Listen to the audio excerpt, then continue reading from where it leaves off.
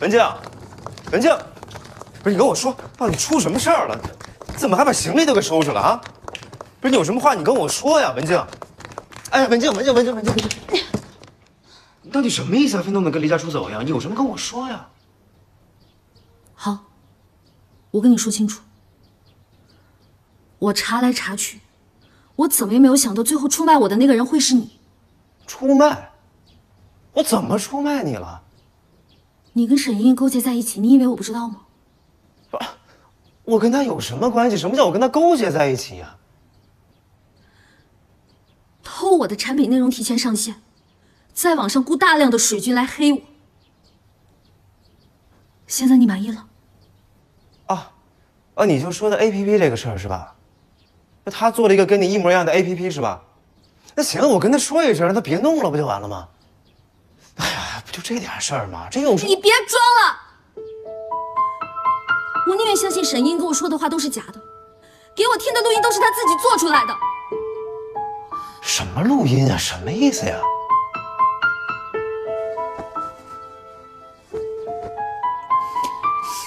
自己听。文静姐是不是在开公司啊？好像是吧，什么共享衣帽间什么的。她好像找人投资，可是失败了。哎呀，我以为多大事儿呢？你看你大惊小怪的这样。哎呀，你要真觉得这 APP 那么重要，那这样，我给你再投钱，咱们重新再做一个比它再好的，让那些水军无话可说，没法黑你的。多大点事儿啊！行了，别闹了，把行李给拿走，根本就没多大点。你到底知不知道我们在聊什么？不就聊的 APP 的事儿吗？非得弄得那么大动静干嘛？我给你做一个最好的啊！我还有技术员，我还有钱能给你投资，你还有什么想法？你有什么想法你都能实现。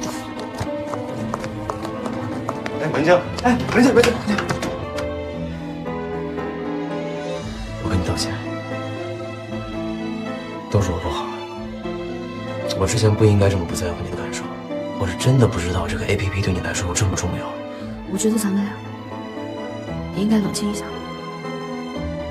想冷静，你在家里冷静啊！你这弄着那么堆行李要干嘛？你要去哪儿啊？你这是？你让我走。哎呀，你别走，我求求你，咱们好好的好吗？啊！你说咱们现在这算什么呀？你走了咱们这算分手吗？让开！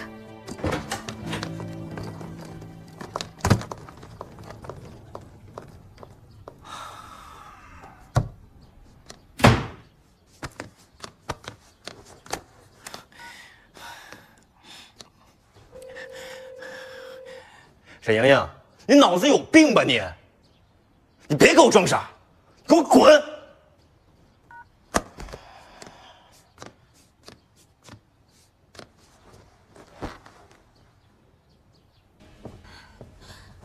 太气人了！这个叫爱换装的 APP 0点上线，到现在为止下载量已经超过了100万。最重要的是，这跟我们的设计完全一模一样。你看看，什么？我们被剽窃了吗？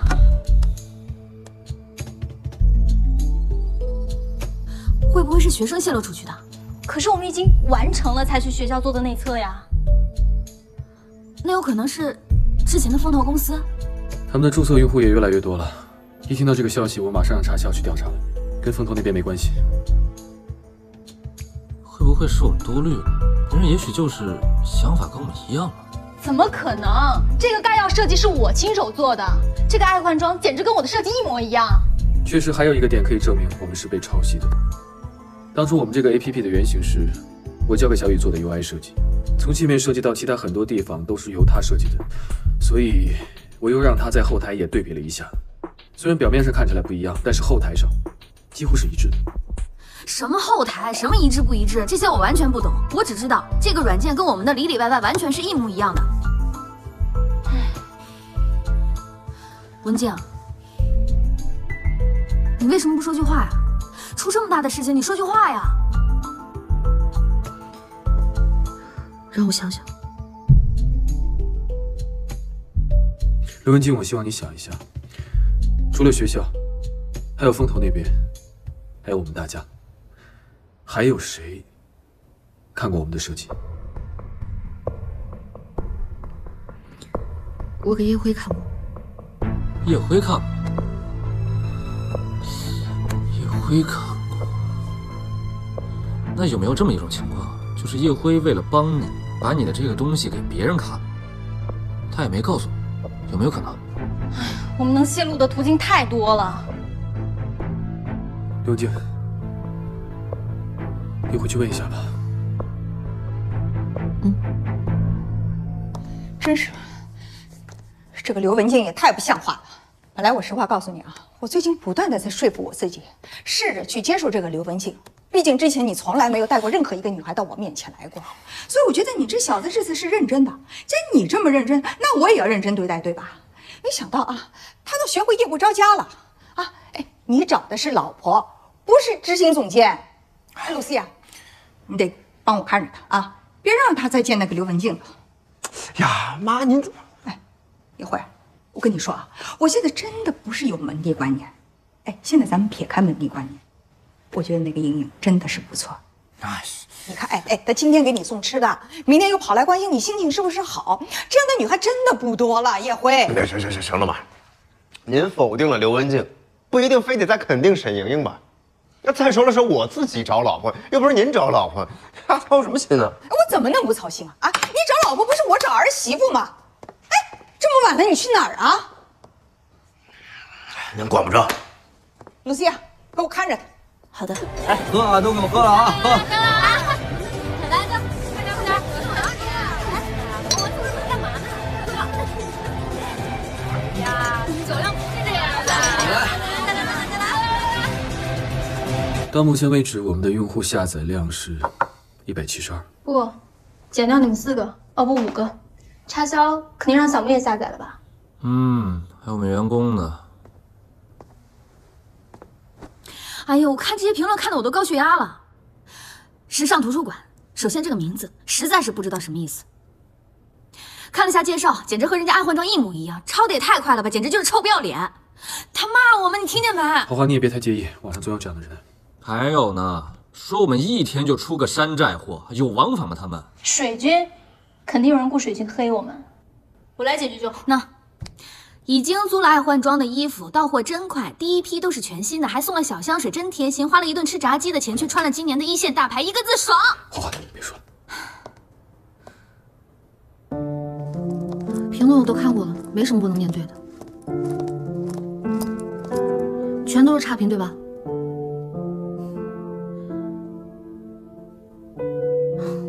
我刚跟芳姐见过面，能够确定的是，应该是有人故意针对我们。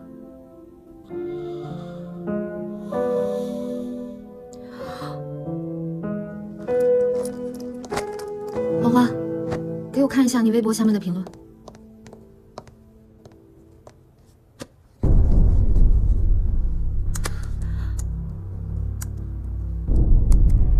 不是，你别相信网上这种视频，它都是剪辑出来的，而且网上这种爆出的都是绯闻，它不是事实。都累了吧？行，早点回去。已经有11个人下单了，我们的努力是不会白费的。这是所有要发走的快递啊！哎，还有3个哦，还有这3个，拿好啊，今天寄出去啊。好。我去吃披萨喽。刘小姐，快递都在这里了吧？我先走了。啊。哎，等会儿，这还有一个呢。还有一个。文静，吃块披萨。谢谢。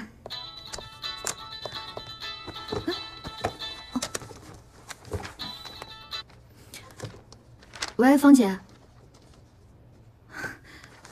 谢谢芳姐，不过这也是没有办法的办法了。芳姐，您放心，虽然产品刚上线，效果不是很好，但是我有信心，很快就会把损失给弥补回来的。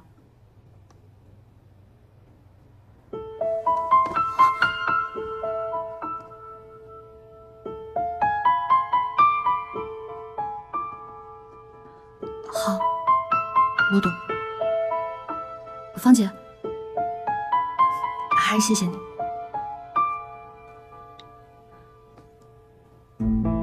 怎么了？芳姐说什么了？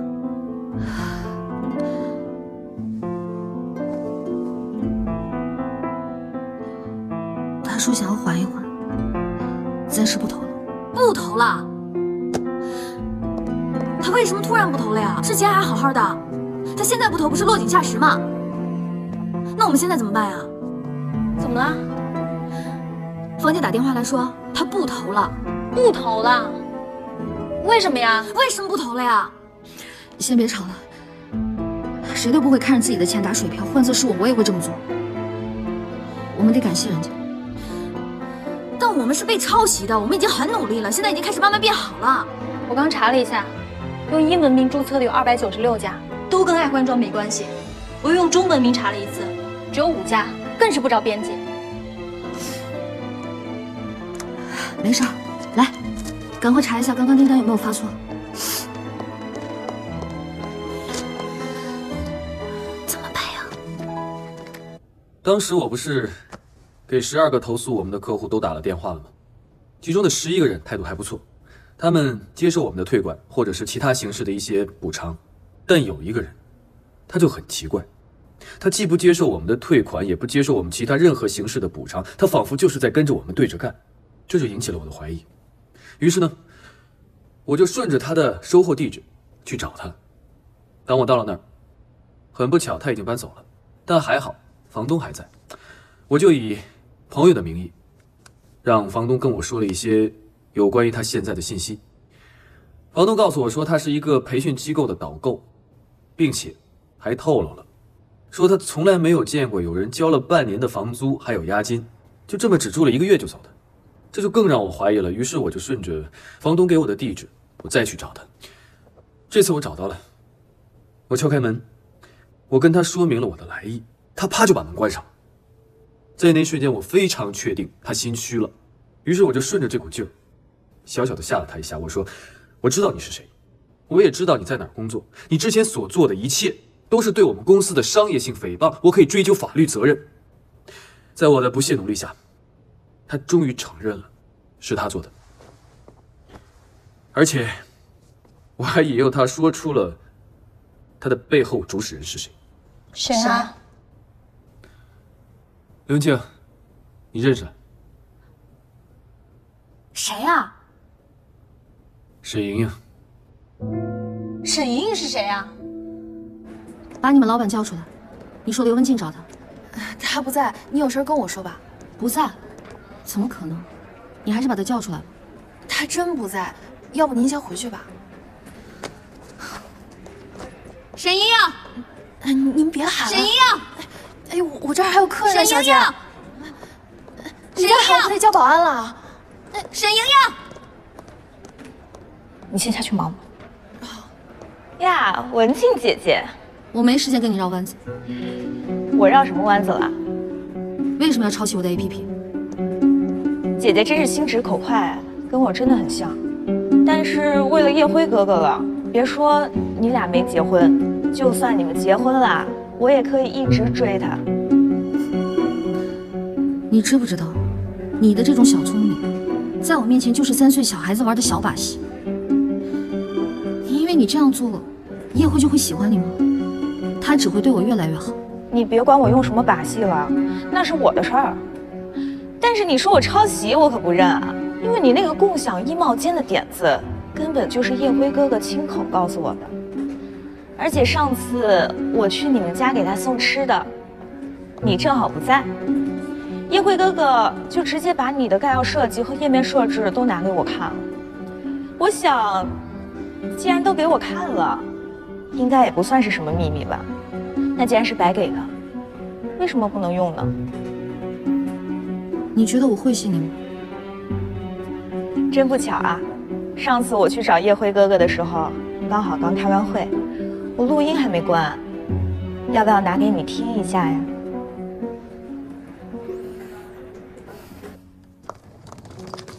文静，文静，不是你跟我说，到底出什么事儿了？怎么还把行李都给收拾了啊？不是你有什么话你跟我说呀，文静。哎，文静，你到底什么意思啊？非弄得跟离家出走一样，有什么跟我说呀？好，我跟你说清楚。我查来查去，我怎么也没有想到最后出卖我的那个人会是你。出卖？我怎么出卖你了？你跟沈莹莹勾结在一起，你以为我不知道吗？不，我跟他有什么关系？什么叫我跟他勾结在一起呀？偷我的产品内容提前上线，在网上雇大量的水军来黑我。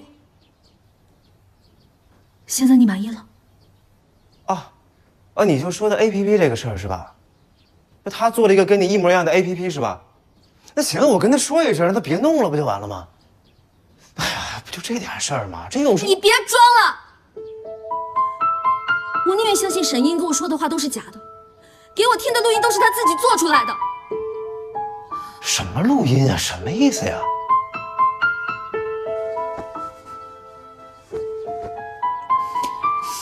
我自己听。文静姐是不是在开公司啊？好像是吧，什么共享衣帽间什么的。她好像找人投资，可是失败了。哎呀，我以为多大事儿呢？你看你大惊小怪的这样。哎呀，你要真觉得这 APP 那么重要，那这样，我给你再投钱，咱们重新再做一个比它再好的，让那些水军无话可说，没法黑你的。多大点事儿啊！行了，别闹了，把行李给拿走，根本就没多大点事。你到底知不知道我们在聊什么？不就聊的 APP 的事儿吗？非得弄个那么大动静干嘛？我跟你说一个最好的啊！我还有技术员，我还有钱能给你投资，你还有什么想法？你有什么想法你都能实现。哎，文静，文静，我跟你道歉，都是我不好。我之前不应该这么不在乎你的感受，我是真的不知道这个 APP 对你来说有这么重要。我觉得咱们俩也应该冷静一下。想冷静，你在家里冷静啊！你这弄了那么堆行李要干嘛？你要去哪儿啊？你这是？你让我走。哎呀，你别走，我求你，咱们好好的好吗？啊！你说咱们现在这算什么呀？你走了咱们这算分手吗？让开！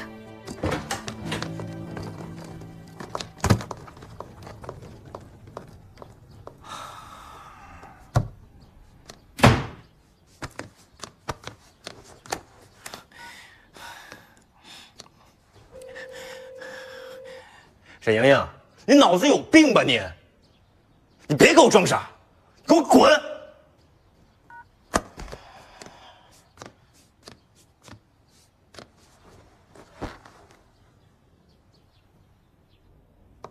终于收拾完了，文静，你真的决定从那边搬出来吗？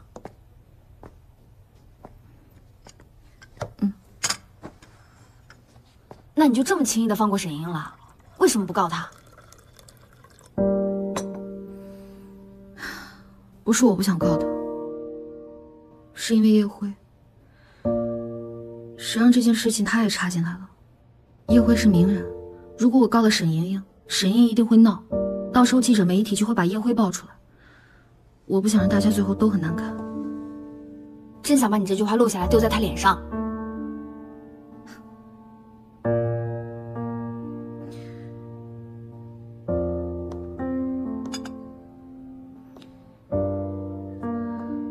教授，花花，我觉得对不起大家。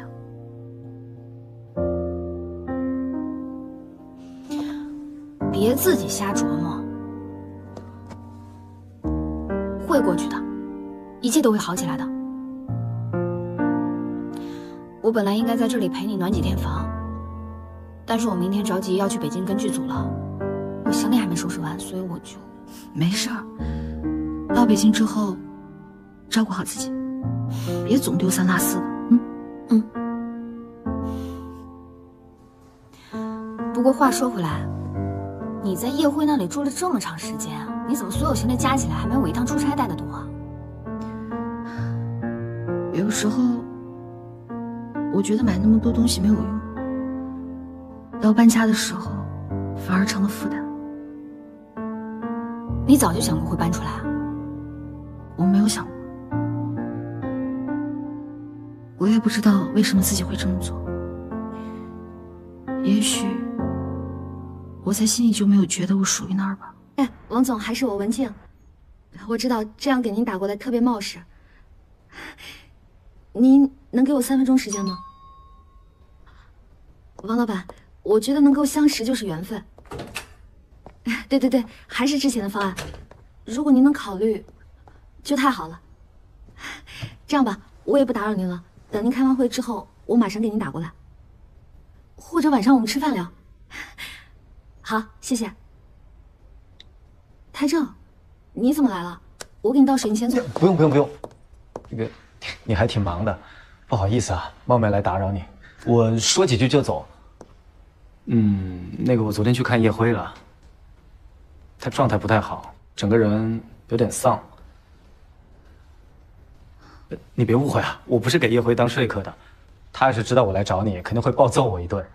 我来找你是有其他事儿求你。求我？什么事儿？你知道这次去新疆比赛是我跟叶辉的最后一次出征了吗？我知道。战队是他多年的心血。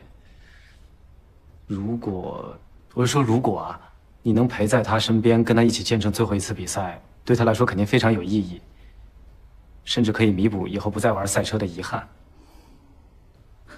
你不用现在做决定。比赛的地址你知道，下个星期我们出发去新疆拉练，下个月的5号正式比赛。比赛当天，希望你能来。打扰了。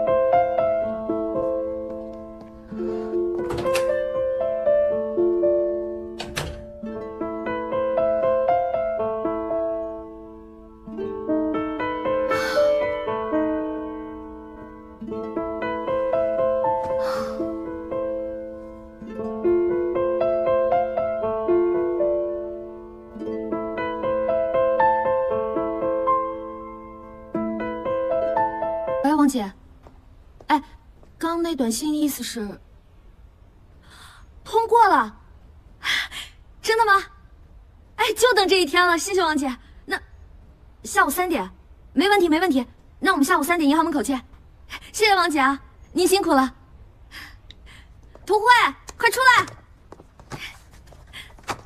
王姐说我们通过了，赶快把这资料整理一下，下午3点跟我去趟银行。你快点！刘文静，你知道明天什么日子吗？你还在工作呀？你是说汽车拉力赛吗？对呀，叶辉是你男朋友，这么重要的事情你不去吗？下午我们还得去银行。去什么银行呀？我去，我现在就给你订票。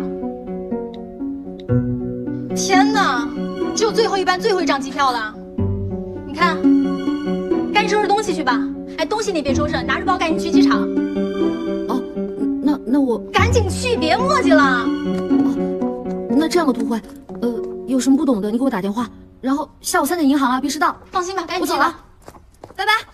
身份证拿了吗？拿了。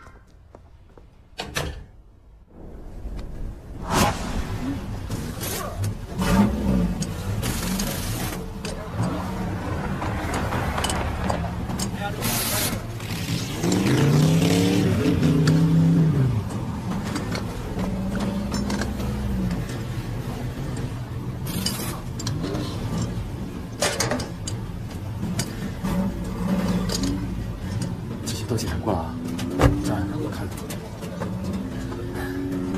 检查怎么样？好了，可以发车了。叶总，你放心，一切已经准备就绪。行，换上盖，准备出发。好。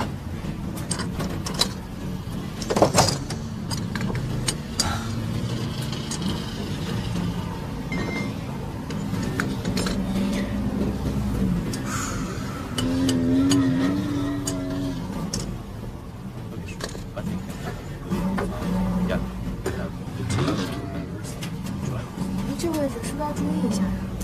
有点问题。知道，我到这儿的时候注意一下。行。研究的怎么样了？没什么问题。行，准备发车吧。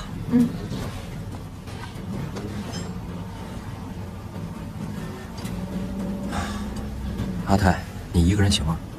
干脆最后一站还是我来吧。你可别，就你那病，那影响我们打好成绩了。行，那我就在终点等你，一定要注意安全。放心吧，我多稳啊！哎，对，别太稳啊，都等着你拿成绩呢。你就踏实待着，等着我给你准备的大礼包。礼包？叶辉，哎，外面有个女的找你。女的？啊，说是从上海过来的。哎，挺漂亮的。大礼包来了，说到就到。刘文静啊，这个小子真有理啊！哎，走。谁呀？走。刘文静，你找谁呢？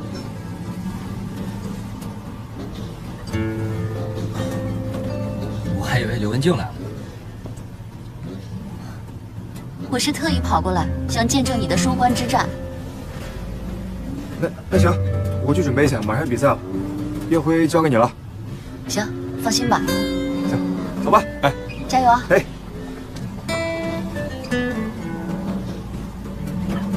怎么着？我来你不高兴？没不高兴，我当然欢迎了。我怎么就看着你不高兴？没有。哎，咱也别在这站着了，阿泰马上就要出战了，咱们进屋好好歇一会儿，喝点水啊，一路辛苦了。好。哎，露西亚，行李交给他了。交给你了，谢谢。好的。累不累啊？还行。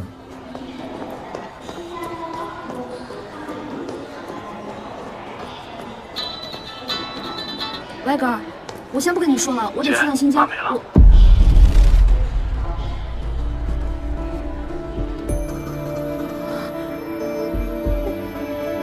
我马上回去。